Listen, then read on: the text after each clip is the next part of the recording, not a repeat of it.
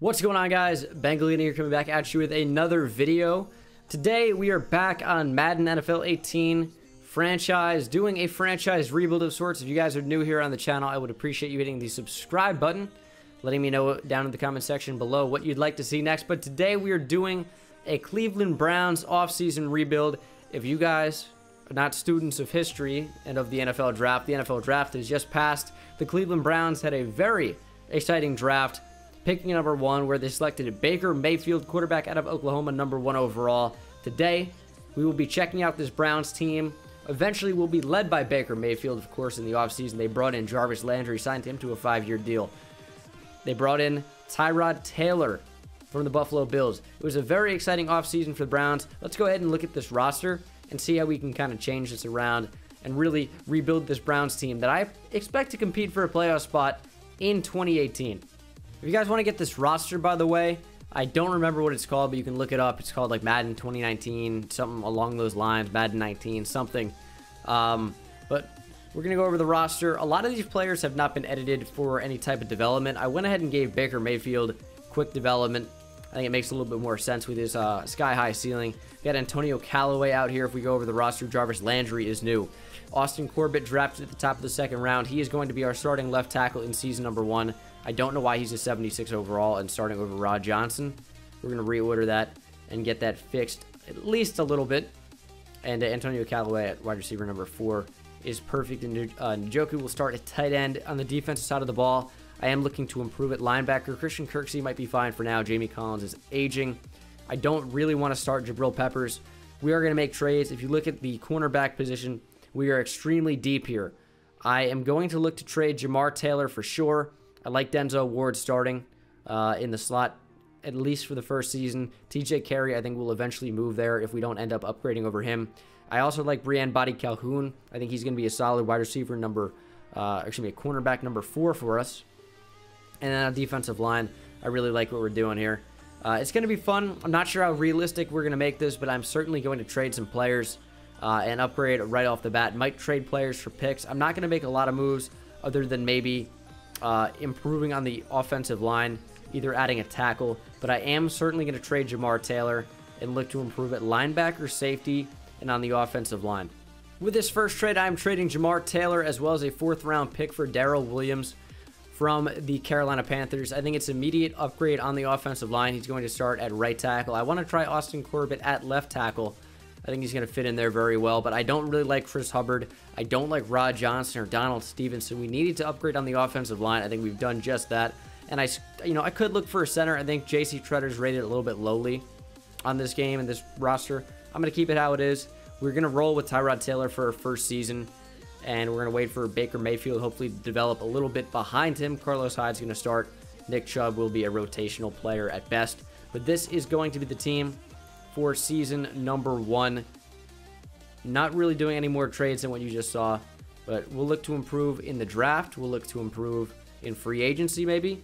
Without further ado, let's go ahead and simulate to the offseason. We're going to start off right there. Now, the contracts don't work exactly how they will in real life, but EJ Gaines is a free agent. We're going to have to bring some of these players back. Josh Gordon, I think, certainly, even though he does have slow development in the game, he's still probably going to have that next year as well. But let's go ahead and bring these top 2 players back at least. So we have brought back both EJ Gaines and Josh Gordon. I really have no vested interest in any of these players beneath them. We're fine at defensive tackle. Don't really need Jamie Meter. So we're going to advance to free agency, see who's available to be taken. I assume it's going to be nobody of any real particular value. So it's pretty much going to be straight to the draft. So Dez Bryant's here. That's interesting. Orleans Dark was a pretty high overall. But we don't need a running back, really.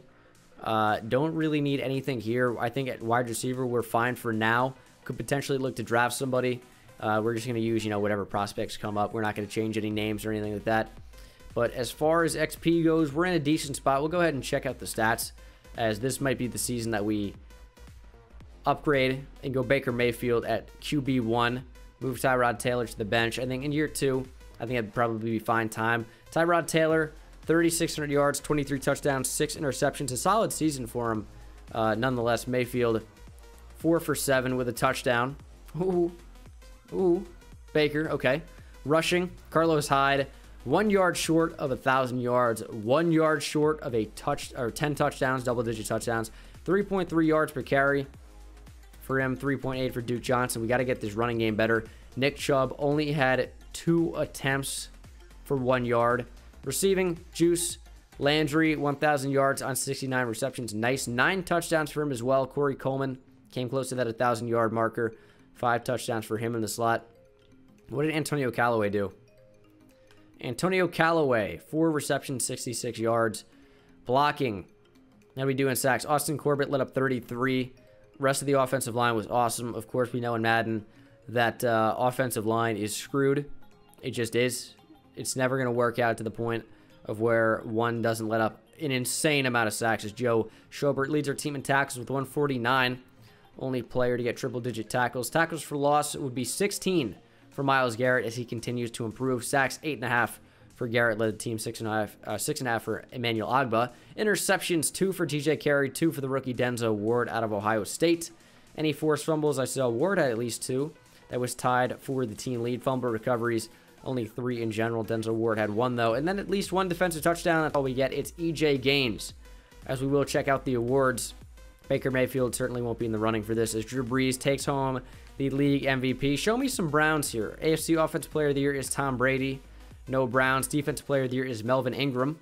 No Browns. Offensive Rookie of the Year is Leonard Fournette. Of course, these guys are technically rookies still in this roster. As no Browns yet again. And then Defensive Rookie of the Year is Matt Milano. That's weird. Bradley Chubb in there at number 2. However, Myles Garrett at number 8. I know it's a weird combo, but that's the way we have to do it on Madden 18 for the time being until Madden 19 comes out. But not too bad. I'm going to go ahead and upgrade these players after the draft. Let's do the draft first. So I didn't even catch our record. We went 5-11, which was good enough or bad enough for the 7th overall pick in the draft. We also had another because the way it works out with the previous draft picks acquired. So we have 7 and we have 13. We also happen to have 3 second-round picks, a 3rd, a 4th, a 5th, 2 6th, and a 7th. We're going to be very active. I'll show you guys the good ones, I guess. Starting off with one of my favorite players in the draft. Am I only drafting him so I could make that joke? Certainly in part.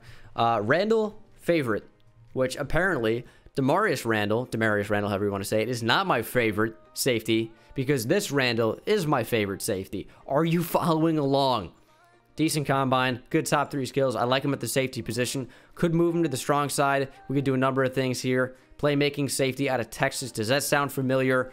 At 5'10", Earl Thomas. He has superstar development, 80 overall, ranked number 19 in the draft. We took him at number 7, 92 speed, 83 zone, 84 hit power.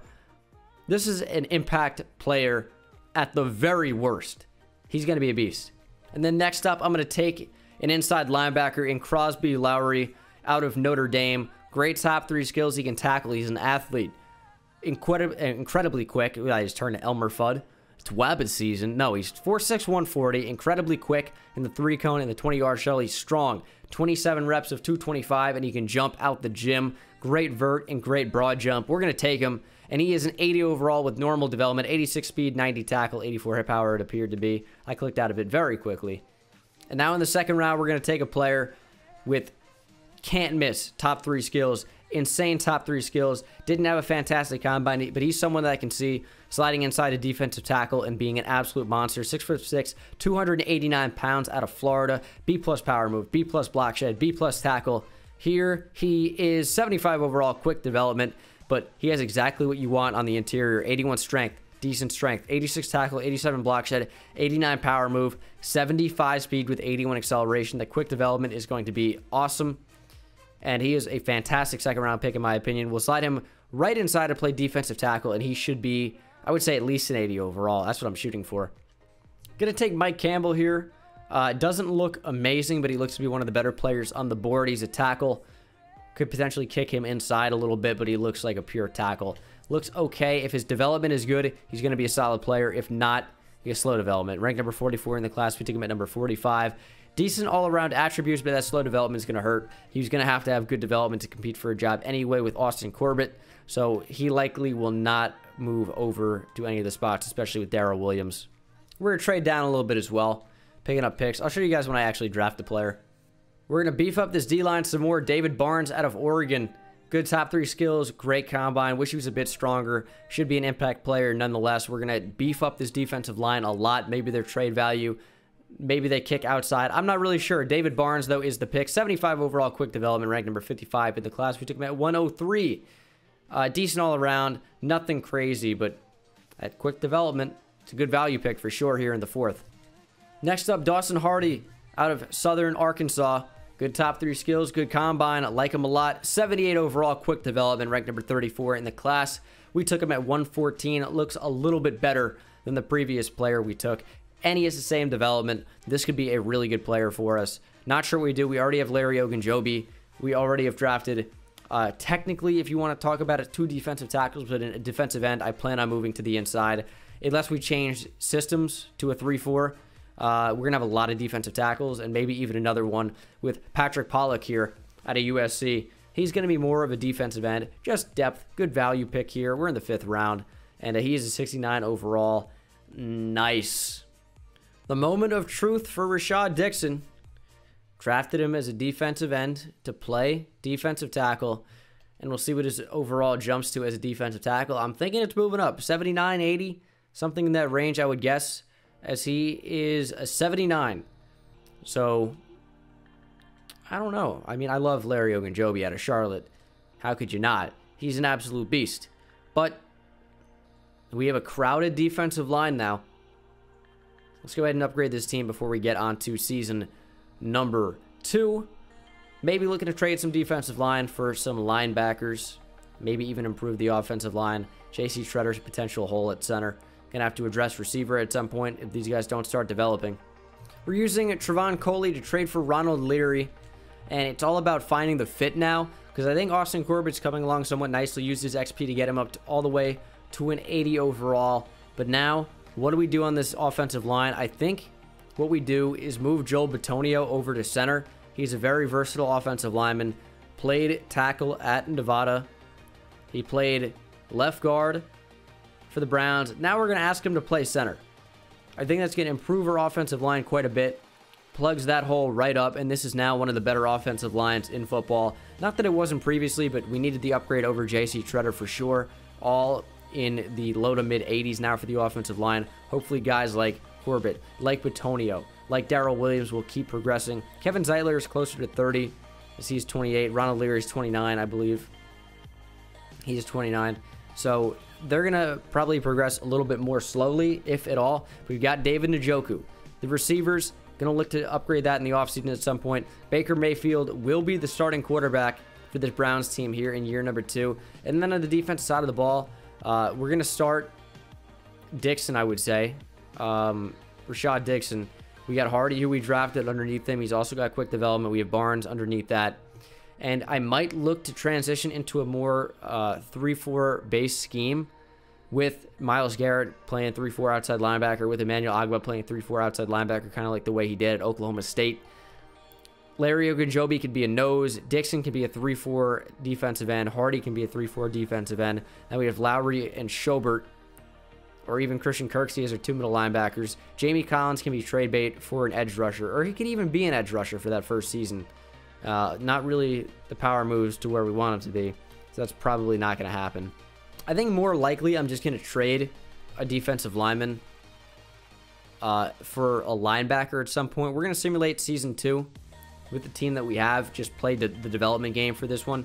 This is the first year that we have Baker Mayfield starting. Hopefully he can lead our team to the promised land. We're going to simulate to the midseason mark, see how this Browns team is going. Going is what came out. That's disgusting. But could be a good result for us if we, if we play well. What am I? So we are 5-2 at the midseason mark. Currently atop the AFC North after a 41-20 win over the Oakland Raiders in Week 8. Looks like Darrell Williams is a free agent, as is whom else? Duke Johnson, Tyrod Taylor, Austin Corbett, Brand Body Calhoun, Demarius Randall, Chad Thomas. Right now, I'm going to tell you, I'm going to re-sign Darrell Williams. I'm going to look to re-sign Duke Johnson and Austin Corbett. Guys, I'm not too keen on re-signing Tyrod Taylor because he's going to want some money, and I'm not paying a backup 11 mil per year. Brand Body Calhoun, he's a 4th cornerback. He's been good. He was great last year for the Browns, or I guess 2 years ago now at this point in this franchise. I'm not going to pay him more than 2.5. This is the highest contract I'm going to offer him. 5 years, 2.5 mil, and he doesn't want it. And I don't want to sign you. Then I can't. All right, bottom line is we re-signed who we needed to. Darrell Williams, Duke Johnson, and Austin Corbett. I'm not too keen on re-signing these other players. I'm just not. They don't have the value, or they want to be paid way too much for what they can offer me, which I guess goes back to the value thing there. Because if you look at cornerback, we have EJ Gaines, Denzel Ward, TJ Carey, and then do we really need to pay Brand Body Calhoun over 3 a year when we have Terrence Mitchell to be, to rarely play? I don't think so. But this is a very good team. Favorite has a ton of XP. He has a ton of XP. Did you win Defensive Player of the Week at any point? Maybe. Doesn't look like it. But he has superstar development, and he's getting a ton of XP. Wish Jabril Peppers would play at that same level. Baker Mayfield, though, we're going to upgrade him at this point. We're competing for a playoff spot, so this is the most important thing. Let's get deep accuracy, medium accuracy, work on awareness at another time. I'm going to upgrade this team, and then we're going to simulate to the playoffs and see if the Cleveland Browns here in year number 2 are at least playoff contenders, which we are, but are they going to make the playoffs? That remains to be seen. So we would go 9-7, just making the wild card. The Dolphins are also there out of the AFC, as we won our division, but got the wild card spot due to having one of the worst records. But we'll check out the stat line here, and we'll see that, that Baker Mayfield, Antonio Callaway, Josh Gordon, bake and bake connection. Baker Mayfield had a solid season overall. 4,600 yards, just about 37 touchdowns, 20 interceptions is too many. But other than that, I think we were fine. Carlos Hyde, about 1,300 yards, 7 touchdowns. Duke Johnson with 11 touchdowns as a backup. Carlos Hyde is fumbling the ball way too much. He is probably on the trade block for me. As, hold on, who had 6.6 yards per carry? Tyrod Taylor, interesting. Receiving, Josh Gordon, almost 1,000 yards, 5 touchdowns. Jarvis Landry, 1,200 yards, 9 touchdowns. David Njoku, 866 yards, 9 touchdowns. Corey Coleman, over 1,000 yards, 7 touchdowns. Blocking, I imagine it's not going to be that great, and it's much better. Defensively, Crosby Lowry led our team in tackles with 152. Tackles for loss would be 16 for Myles Garrett, who also would not lead our team in sacks. Jamie Collins had 9. Kind of odd. 8.5 for Garrett. I don't know how Jamie Collins off the edge. I got to change the scheme a little bit. Interceptions, it might be weird in the game. EJ Gaines has 5. The rookie Randall Favorite has 4. I'm telling you right now, Crosby Lowry getting 3. One of these two is winning Defensive Rookie of the Year. One of those two are winning it. Forced fumbles, we have 3 from Randall Favorite, 3 from Garrett. Recoveries, 2 from a couple of players led our team, and then at least 1 defensive touchdown. That's Randall Favorite and Crosby Lowry. One of them is winning Defensive Rookie of the Year. We're about to see who. MVP goes to Aaron Rodgers. Alvin Kamara at 2. Baker Mayfield at 8. AFC Offensive Player of the Year is Marcus Mariota. Baker Mayfield at 6. And we're about to see a Defensive Player of the Year, J.J. Watt. We have Crosby Lowry at number 6. That's your Defensive Rookie of the Year. Offensive Rookie of the Year, Sidney Cherry. As the wide receiver, Lester Polly Dixon in there at number 3. I guess he was our wide receiver number 4. And then Defensive Rookie of the Year is Crosby Lowry. Randall Favorite at number 4. And then a lot of B teams. Browns, Bills, Broncos, Bengals. Wow. I'm going to go ahead and upgrade these players. We have Baker Mayfield with a ton of XP. A lot of players with a decent amount of XP. Darrell Williams certainly made the Pro Bowl. With, yes, he did. And quick development on him as well. Jarvis Landry, ton of XP as well. And quick development. Did he already have that? Probably did.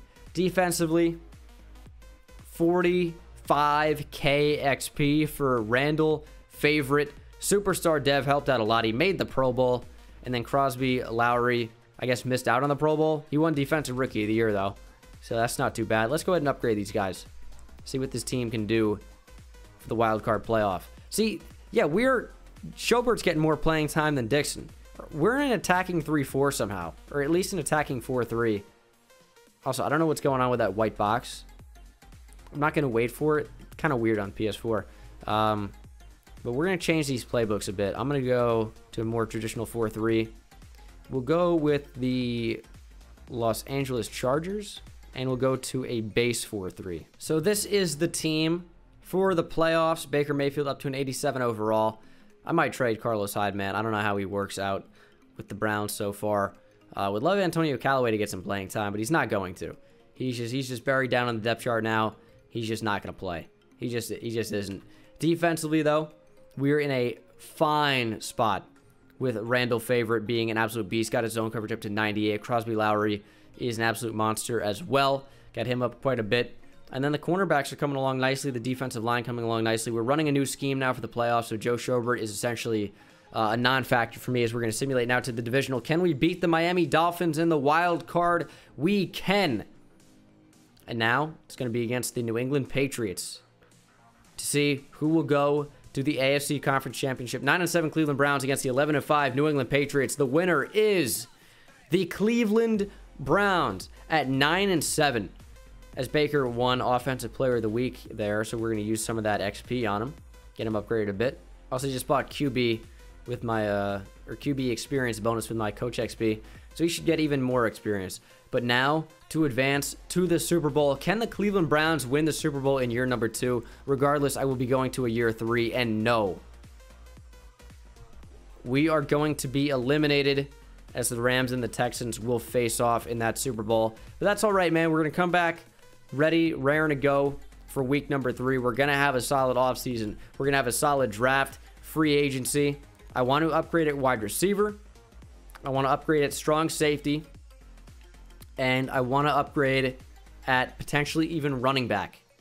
I think the defensive line's fine. Might look to get an edge rusher, linebacker as well. This is going to be a very, very good team here in year number 3, I would hope. Draft class, or not draft class, free agent class, not very good, not interested. All right, pick number 29 here in the first. Of course, we almost made the Super Bowl, so we're not going to have a high draft pick. And we're looking at Xavier Dugans out of Georgia as a potential strong safety option for us. I know he's a free safety, but he's a run support guy. Good hit power, good speed. Could fit the bill. And honestly, we're probably going to take him. He fits the bill at this position. Xavier Dugans, not great in zone coverage. It's good speed, good hit power, 91, 89 respectively. 80 tackle as well. 76 overall, only normal development. He's ranked number 31. We took him at 29, so right in his range. But unfortunately, he's not a gigantically amazing player. But we're going to back this up with what I think possibly could be. That's a little redundant for you. And a linebacker. Watts Terry out of Tennessee. 3-4 pass rusher. I think he can do a lot more than that. I think he's going to fit in very well. 78 overall, ranked number 24 in the class. Between 35, 78 speed, 86 tackle, 83 block shot, 88 hit power. Decent outside linebacker. Might end up trading for one still. All right, time for a big draft trade. I'm going to pause, and I'm going to bring in some talent. All right, Joe Schobert, J.C. Tretter, and a second-round pick is going to secure Chandler Jones. He's a little bit older, 29. That's going to be fine for my purposes as we might be heading into a third and final season. He's going to slide in at left end over Emmanuel Agba. Still need to improve at linebacker, trading away some value there. But I do want to get some better linebackers, man. Jamie Collins could be on the trade block. Christian Kirksey certainly will be.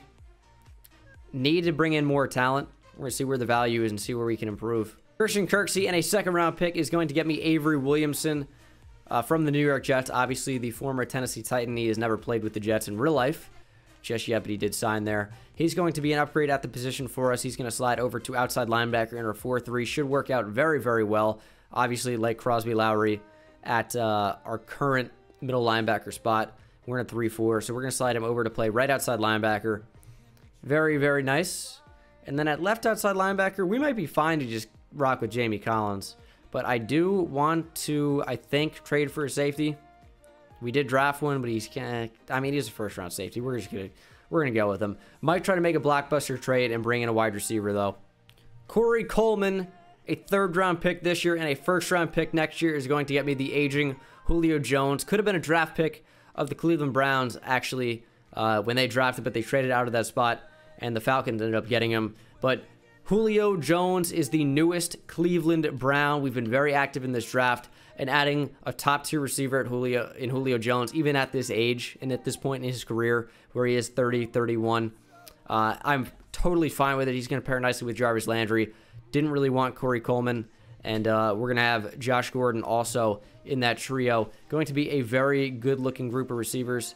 We'll have Josh Gordon at number 2, Jarvis Landry in the slot maybe. I think it probably works better. Good offensive line. Good receiving options. We got Baker Mayfield at the QB spot. Good linebacking core. At safety, we're going to run Dugans over Jabril Peppers. Cornerback should be fine. Defensive line should be fine. This should be a very good team for season number 3. I'm hoping for the playoffs again. And of course, what do we want? Lombardi Trophy. We want the Super Bowl. It's time. Let's get it. All right, let's simulate to the midseason mark. Hoping for 6-1, 6-2, depending on what week it stops us at. All right, we are 7-1. Better than I could have hoped for. Not going to worry about negotiations. This is certainly a playoff team. I'm going to upgrade the team before we go here, but I'm also going to use some Coach XP. I don't know if I've done defensive backs yet. What have I not done that I need to? LB and DB. All right, let's simulate a week and get some more XP so we can get that last bit of Coach XP in order to get that XP boost before simulating to the playoffs. There it is. We should be 8-1, and we are. This is a team that can play. All right, this is the upgraded team that we're going to be eventually heading into the playoffs. I don't think there's any conceivable way that we don't make the playoffs, considering how good this team is playing, how well they're playing. But, I guess anything's possible. On to the playoffs. Cleveland Browns. We're bringing a Super Bowl to Cleveland. Maybe. All right. We went 13-3, making the playoffs. We have a first-round bye as well. Let's check out the stats. Baker Mayfield, 4,200 yards, 32 touchdowns, only 5 interceptions. Rushing, Duke Johnson had a solid season. 1,400 yards, 4 yards per carry, average on the ground, 10 touchdowns. He worked a lot better as a starter. And Carlos Hyde coming off the bench with 15 TDs. Receiving, Julio Jones, 1,200 yards, 15 touchdowns. 7 for Njoku. No one else that close to 1,000 yards. Juice and Josh, kind of close to 900. 2 yards apart as well from each other. Sacks allowed were way down. Defensively, Crosby Lowry led our team in tackles with 137. Tackles for loss, 13 for Myles Garrett. QB sacks, 19.5 for Myles Garrett. 11.5 for Avery Williamson. 11 for Chandler Jones. 8 for Larry Ogunjobi.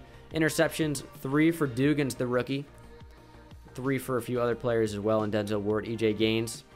Forced fumbles, 3 for EJ Gaines, 3 for Myles Garrett. And defensive touchdowns, do I see any? No. Do we have any? Also, no. Let's check out awards. Deshaun Watson wins the MVP. Baker Mayfield at number 5.